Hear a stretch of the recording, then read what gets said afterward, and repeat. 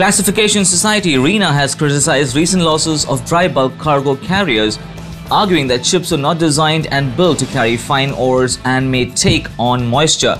A number of recent bulker losses have been attributed to the liquefaction of wet nickel ore cargoes.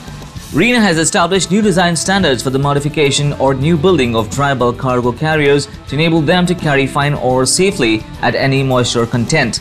RINA believes that using its standards, ships would be safe even if the cargo liquefied, and the vessels would no longer have to rely on unreliable moisture tests at the load port to determine if the cargo is safe to load or not. The mandatory application of the International Maritime Solid Bulk Cargoes, also known as IMSBC code, enhances the safety of bulk carriers through the setting of constructional and operative elements, said Paulo Salza, technical head at RINA. But they do not set out details of how to carry nickel ore or unprocessed ores which may liquefy during transportation safely. Moving on, the dry bulk freight market is not expected to register a stellar performance this year. Freight rates are expected to remain depressed through the 2012 unless the recent surge in scrapping is maintained.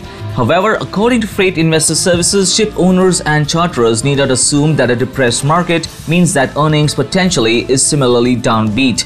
The robustness of underlying dry freight swaps market presents significant opportunities for options trading. The health of any option markets depend on the underlying, in this case, the dry FFA market, said Benji Villager, options broker with Freight Investor Services. While owners and charterers do trade options, there remains some misunderstanding of how options work as well as the risks attached. According to Villager, overcoming that lack of understanding can mean making more profit with better risk management. That's all for now. Thank you for watching Waves.